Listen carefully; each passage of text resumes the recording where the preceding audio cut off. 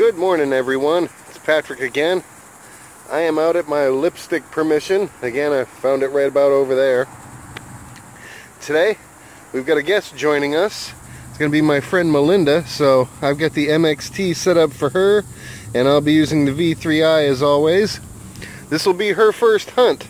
So as soon as she gets here, we'll go through a little bit of training time. We'll get her out there in that field, and hopefully she'll find something good that'll get her hooked on the hobby. Wish us luck.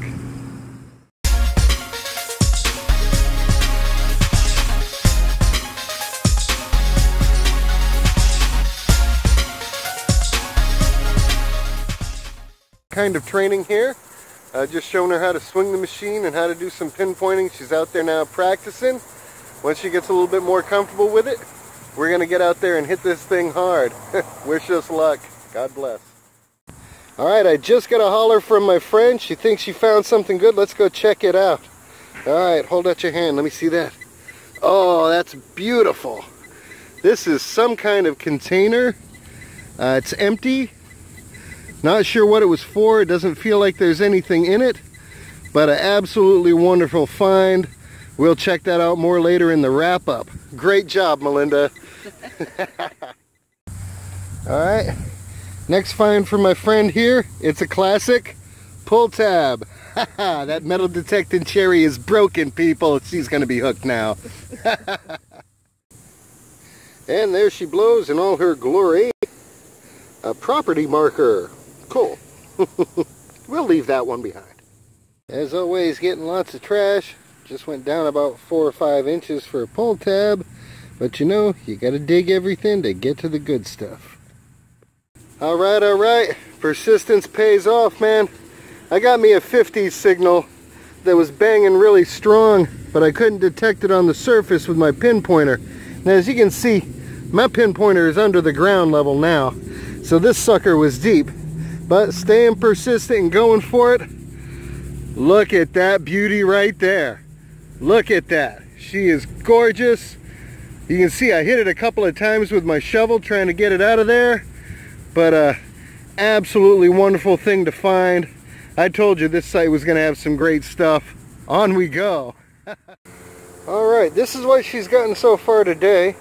Of course, your typical amount of stuff. The battery is really nice. I always like getting those because they put out a cool signal. Her coolest find so far has got to be this container.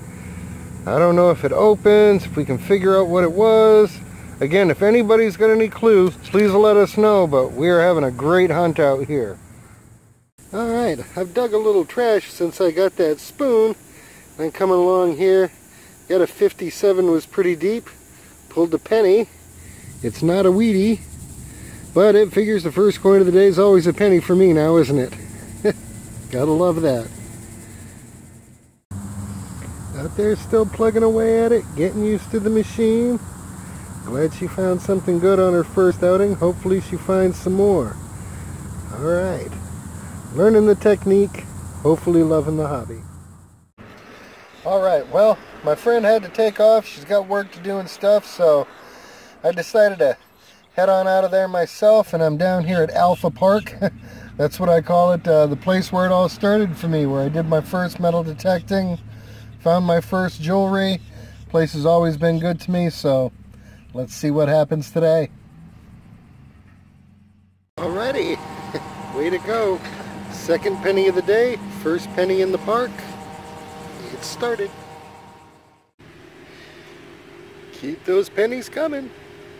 Yeah, baby. Now this one's in really good shape. Awesome.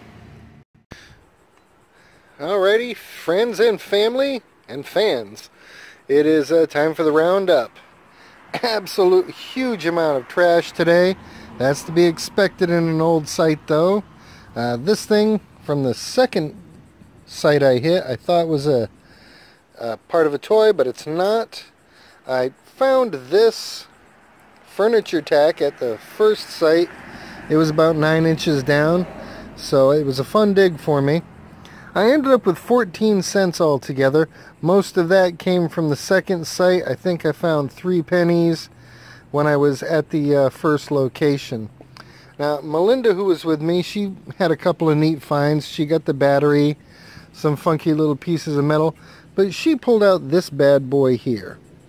And it seems to have a seam that's been brazed shut, and I couldn't figure out what it was. I started looking online, and as I cleaned it up, I noticed this spot here, where like some shank would have come. And this being so lightweight and hollow, it turns out, from what I can find out online, this is a float ball for a valve. So either the fluid level would drop down and the valve would turn on, or fluid level would raise up and it would shut the valve off. You know, kind of like it works in the back of your toilet. Although I highly doubt this was from a toilet, but you never know. Either way, great find for her first hunt out there. I think she had an awesome time, and hopefully she'll want to come out and do some more hunting and pick up the sport with us. The spoon I got was awesome. This was at least a foot down because it took up the full length of my pinpointer to get to it.